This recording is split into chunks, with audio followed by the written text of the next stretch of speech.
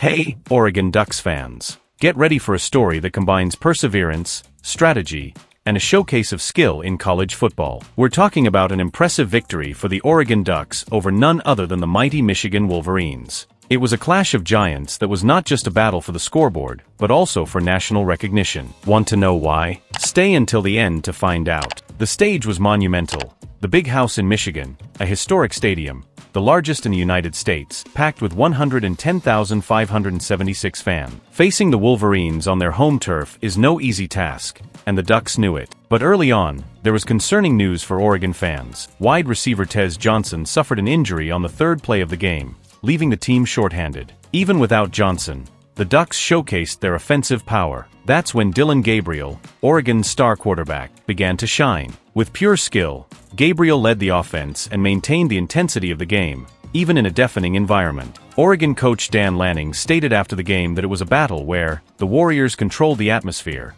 not the spectators. And indeed, the Ducks dominated. But what made this game unforgettable wasn't just the Ducks' control. It was Gabriel's true show and his chemistry with Traeshon Holden. Without Johnson, Holden became Gabriel's favorite target, connecting on crucial passes, even on unplanned plays, demonstrating his talent in pressure moments.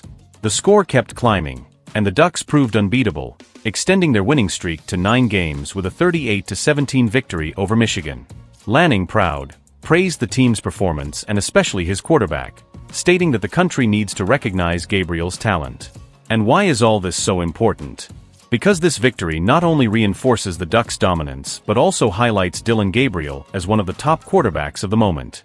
Dan Lanning declared that it's time for the country to recognize Gabriel's greatness, especially after a victory of this magnitude in one of the most challenging and historic stadiums in college football.